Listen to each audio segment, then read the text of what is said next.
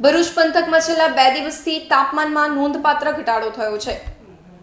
ભરૂચ પંથકમાં તાપમાનમાં સતત ઘટાડો થઈ રહ્યો છે। આજે ભરૂચ શહેર તેમજ જિલ્લો ઠંડોગાર બની ગયો હતો।